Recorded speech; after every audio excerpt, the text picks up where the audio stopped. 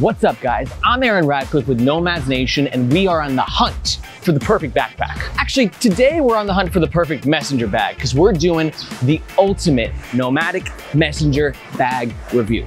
I've been carrying this bad boy around for the past 3 weeks, and I've got a lot to say. These are all the things that we're gonna cover, and I need you to pay attention because our reviews move really fast. Also, these reviews take us like 4 days each to make, so please, if you appreciate the hard work we're putting in, smash that like button. Let's go.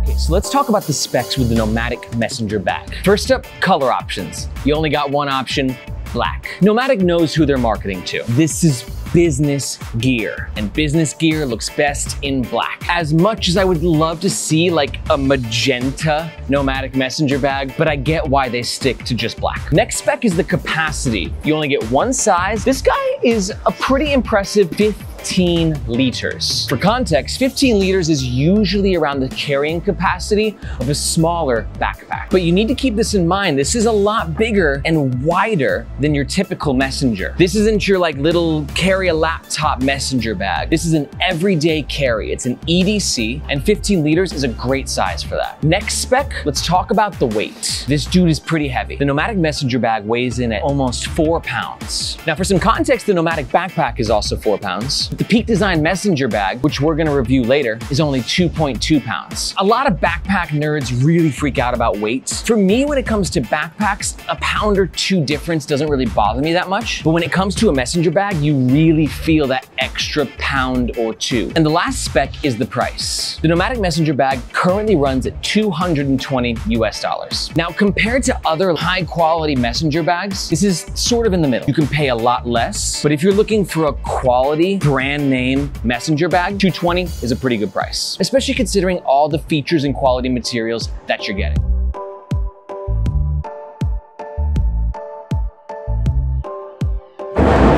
Okay, let's chat about the style of the Nomatic Messenger Bag. Now, the style of any bag is extremely important. It says something about you, like the type of person you are. And in my opinion, Nomatic are good at two things: functionality and style. The style of this pack is sort of an intersection between a briefcase and a messenger bag. That's why it's for business professionals. This is not a messenger bag for the aspiring artist who runs a food blog on the side. This is the kind of bag that you wear if you are at a tech company. Do you even code, bro? Or if you run like a drop shipping side business. Do you even drop ship, bro? I can't believe we're actually gonna get away with this.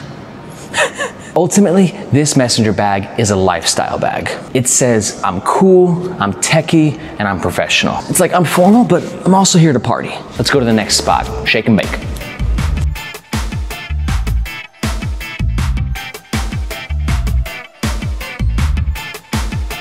Okay guys, bring it in close. Now let's talk about the materials of the Nomatic Messenger Bag. And with materials, it's not just, are the materials durable? It's, are the materials awesome? And for the Nomatic Messenger Bag and most Nomatic products, the answer to that question is yes. Great materials. All right, first up, let's take a look at the exterior material. This bad boy is tarpaulin. Tarpaulin is common in the backpack world. Wandered uses tarpaulin a lot. Air uses tarpaulin sometimes in some of their newer packs. Tarpaulin is great. But there's two things to know about this tarpaulin. Part one, first off, it's really durable in terms of its water resistance, but it's not very durable with its scratch resistance. For example, I have the Nomatic backpack. It uses the same exterior materials. I accidentally grazed against the edge of a table. It slashed it, and that slash is permanent. So that's something to keep in mind.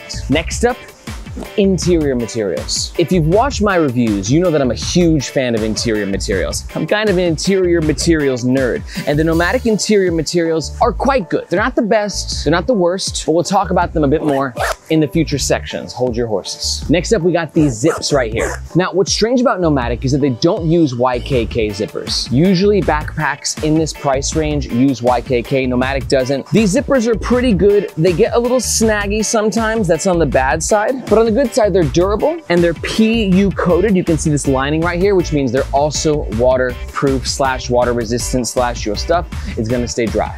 And the last material to talk about is the actual hardware. We've got some custom hardware hardware. We've got some Fidlock hardware.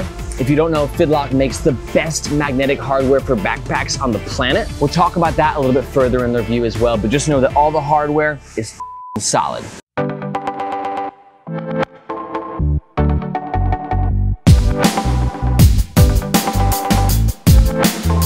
Only on 3. I'm sweating like a already. Like a pig on Christmas. Oh my God, look at this. Don't get too close. My life. All right, let's go. Let's talk about the comfort of the Nomatic Messenger Bag. First off, if there was a large area of criticism for this messenger, it would be with the comfort. In fact, to put it bluntly, I kind of find this messenger to be uncomfortable. I'm not saying it's painful. I'm just not saying it's like the comfiest thing I've ever worn in my life. But you gotta take that with a grain of salt. Compared to backpacks, messengers just flat out are not going to be as comfortable. Messengers are large, they're a bit awkward, and they only have one strap compared to a backpack which has 2, right? Is my math right? But having said that, you're not getting a messenger bag for the comfort. You're getting a messenger bag for the lifestyle, for the vibe. You want to brand yourself. But I will say, compared to other messenger bags that I've tried out, this is definitely still on the uncomfortable side. The reason for that is the whole like messenger bag briefcase fusion. This has kind of got like a boxy structure to it. So while it looks dope as the shape sort of makes it big, boxy, and a bit awkward. So with the Nomatic Messenger Bag, there's 3 ways to carry it. Position number 1, what you're seeing before you now, I call it the briefinger. You're going half messenger, half briefcase. You can kind of grab this on here, take a little pressure off the shoulder, or just let it slide, and then boom, you're in like half messenger mode. Position number 2, the full brief. The full brief is actually pretty comfy. We'll talk about the handle a bit later, but it usually works pretty well. And position number 3 is my least favorite, the messenger. This is when the bag is at its boxiest, its awkwardest, and it's least comfortable. Like I said, out of all the ways to carry it, this is my favorite.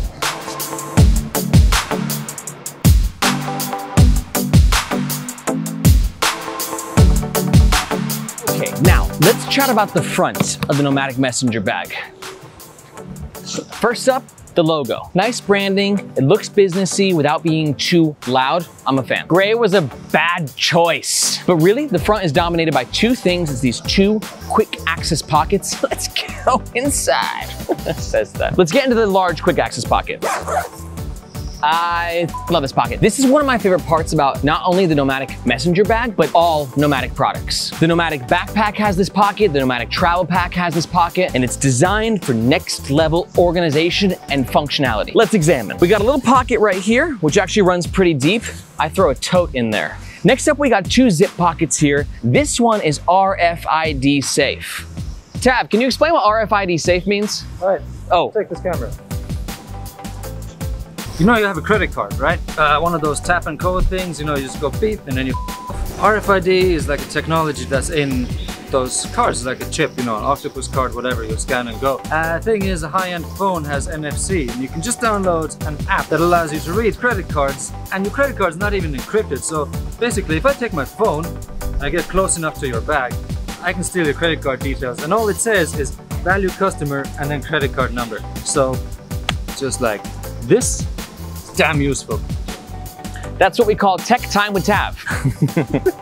So yeah, whatever he said, this pocket basically keeps your credit cards and your passport safe. This is a good spot for a wallet. Keep your passport and your credit cards in there. Here we have like a document sort of pocket. I use this as like a throw all. I got some nuts in there, backup masks, a notebook, one of my many notebooks, more masks, just kind of a place where I just throw shit.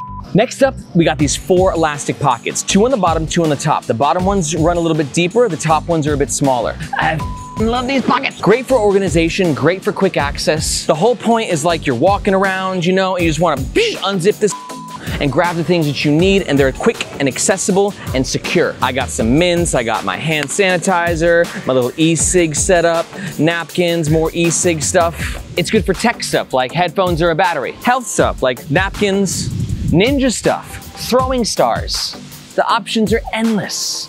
And then finally, we got these 2 pen holders right here. Love these guys mostly because of their quick access. Think about it. You're in a meeting, you wanna jot something down real fast, you just go ahead, unzip these, grab your pen, grab your paper, ba ba ba ba ba. You're like, indeed, Johnson, that's a fine point. And then you just go ahead, pop your pen away, zip it, back up, good to go. Next, let's head a little bit further north where we got the smaller quick access pocket.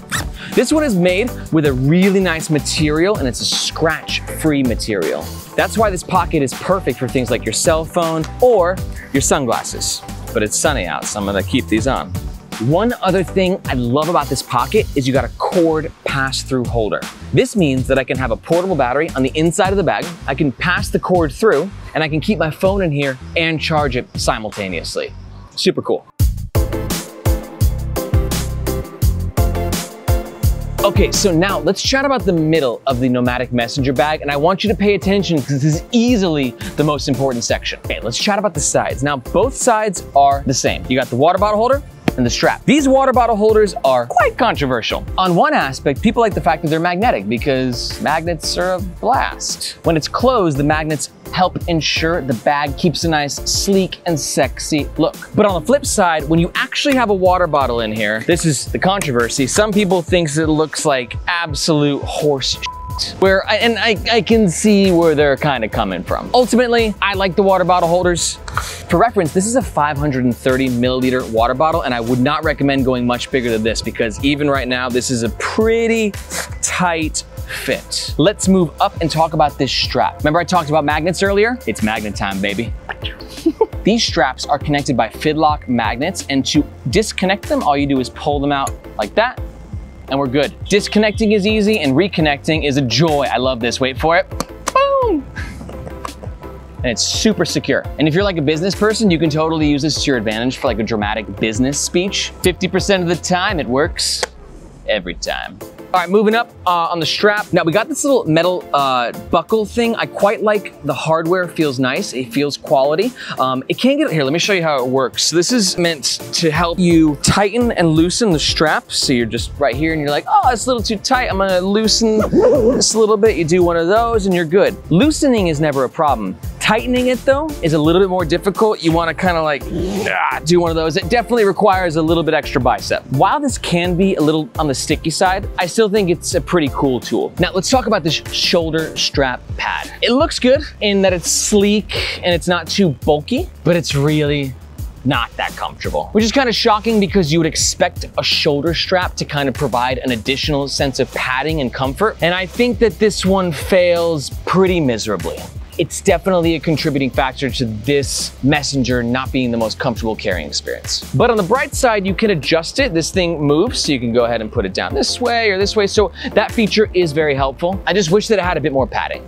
All right, strap is done. Let's talk about this top handle. This handle is actually pretty good. I love it aesthetically. I think the comfort's okay. You know, there's not a lot of padding to it, but having carried it often in briefcase mode, just with this, you know, it's pretty comfortable. It actually looks less comfortable than it actually is. Now, for the most important part, let's jump into the main compartment. We've got the zipper access that runs along both sides, and here we have the main compartment. Here you can see the cord pass-through holder that gives you access to the quick access pocket on the other side. Here we have an elastic pocket. I use this for a notebook, but this could be good for like tech stuff, or if you want to keep your battery in there to use it for the cord pass-through holder. These materials are really nice, a little elasticy, a silkiness. They're good.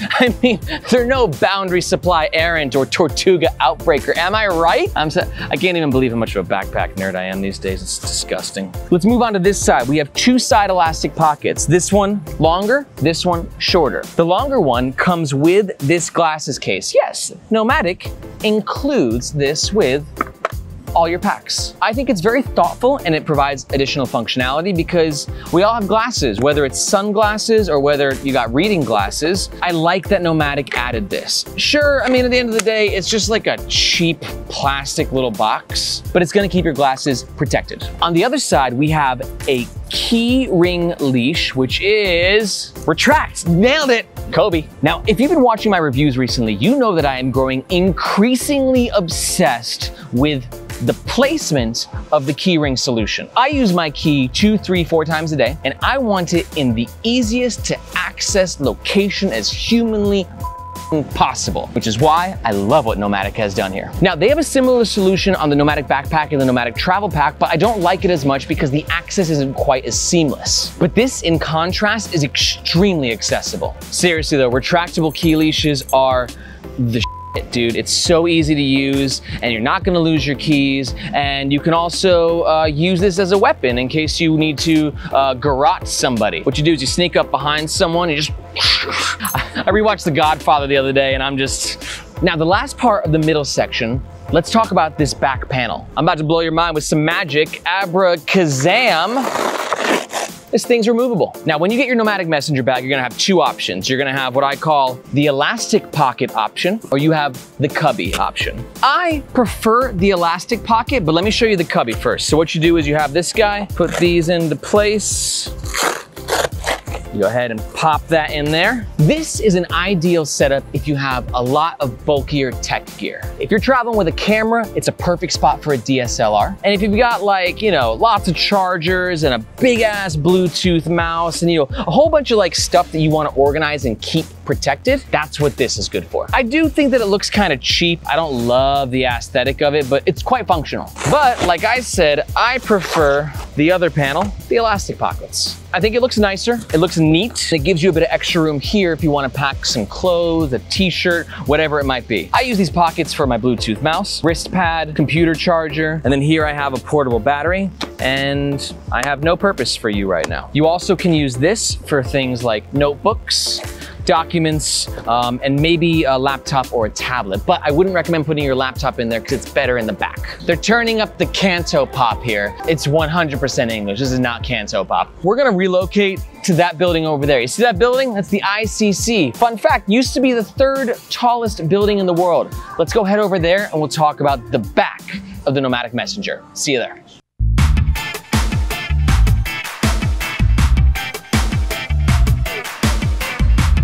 Okay, now let's talk about the back of the Nomatic Messenger bag. And it's really important because this is where we're gonna talk about some comfort points, but also the safety of your laptop and tablet. Let's start with the tech compartment.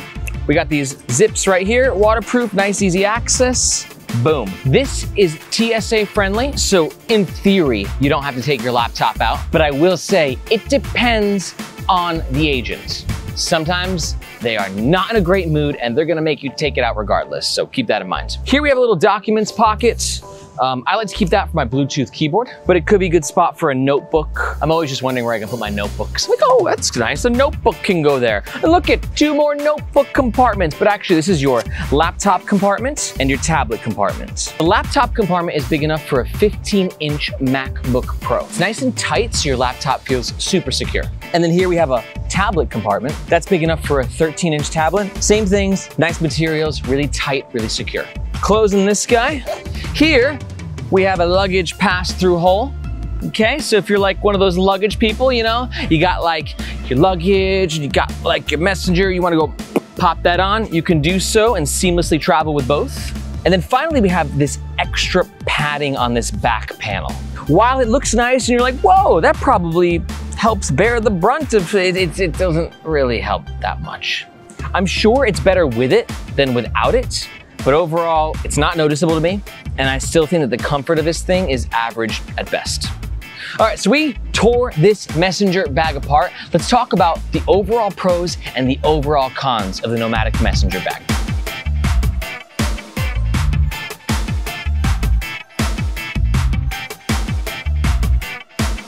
Pro number 1. It's a pretty badass fusion of a messenger bag and a briefcase. Pro number 2 is going to be its sleek and professional look. Pro number 3 is going to be the next level features and organization. And pro number 4 is that it's large enough to be an everyday carry. But this backpack is not for everyone. Here's the cons. Con number 1 is that it's not that comfortable and it's kind of awkward to carry. Most messengers are, but I think this one is particularly so. And con number 2 is that the price at $220 US might be a little too steep for some. So all the pros and all the cons taken into consideration, we at Nomads Nation give the Nomatic Messenger bag an overall score of 4 out of 5. It's definitely not the most comfortable messenger bag, but it's easily one of the coolest and most functional messenger bags.